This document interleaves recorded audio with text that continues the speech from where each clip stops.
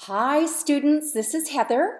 I was just building a photo album, something we talk about in class as a type of content that you can create, and I wanted to show you how to edit it because it's not as simple as you would think. So when you're on your photo album, here's the photo album that I created from the boot camp. As you can see, if I click these four little dots here, it doesn't give me the option to edit my photo album. If I click on the photos, however, it doesn't give me the option here to edit each one of the photos. So how is it I can edit the photo album?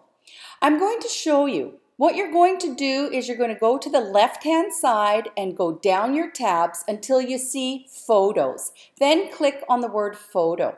This is going to take you to all the photos that you've ever published on your business page. I want you to look where it says Albums. Then you can go ahead and click on the photo album that you want to edit.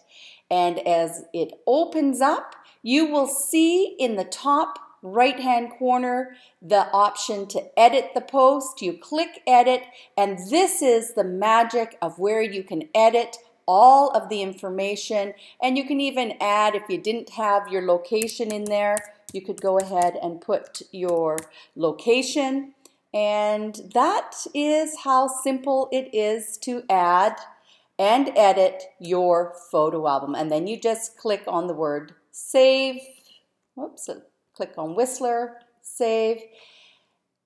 And then we have figured out how to edit the photo album. I sure hope this encourages you to use this beautiful option of creating content on your Facebook business page. Have a fabulous day, everyone.